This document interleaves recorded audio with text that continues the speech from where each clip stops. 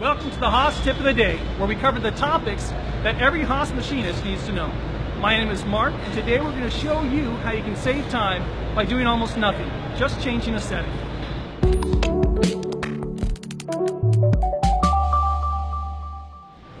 Let's talk about our setting 130, Haas's tap retract multiplier. To explain this, we're going to go to the whiteboard. Now today I'm cutting on a piece of steel with a 1/4-20 tap. At 600 RPMs, we're going 30 inches per minute.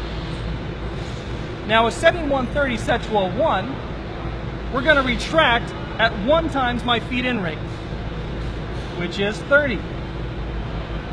Now if we change setting 130 to, let's say, 4, then we're still going to feed in at my program 30 inches per minute. But on the way out, we're going to go 4 times faster. The steel's already been cut on the way in. We just need to get the tap out fast. So we're going to retract at about 120 inches per minute. And that's a lot of time saved. Let's take a look at our setting 130. To find out what the machine is running at, we'll press the setting button. We'll type in 130 and press the down arrow button to search, which shows us our 130 tap retract speed. Now it is set to 1. Now setting 130 will accept any value between 0 and 9. We've chosen 4 because it's a good place to start for most of our tapping applications. If you've got a long tap, you might benefit by going higher. You'll need to experiment. And if I change that 1 to a 4, retracting at 4 times the speed, I can save 13 seconds per part. That's more than 3 hours in a month. That's a lot of time. We're going to run this tap for you in slow motion. Well, on the left side of your screen, you're going to see it running at normal speed. And on the right side of your screen, you're going to see it retracting at 4 times its normal speed, with a value of setting 130 set to 4.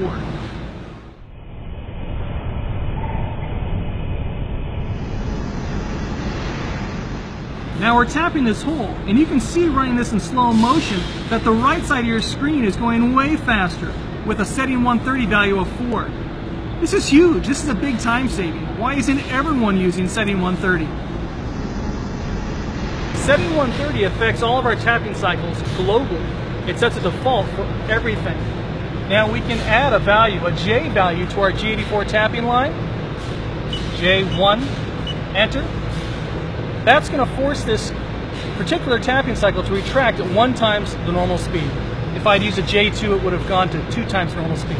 Whatever J value I put on my tapping line overwrites the global effect of setting 130 for our tapping cycles. Now, all Haas mills with mill version 10.18 and newer have this feature as long as you have the rigid tapping option enabled. Not only that, but even on our VF6 with a powerful 50 taper spindle, you can still use setting 130 to retract this tap at much faster than it's feeding in.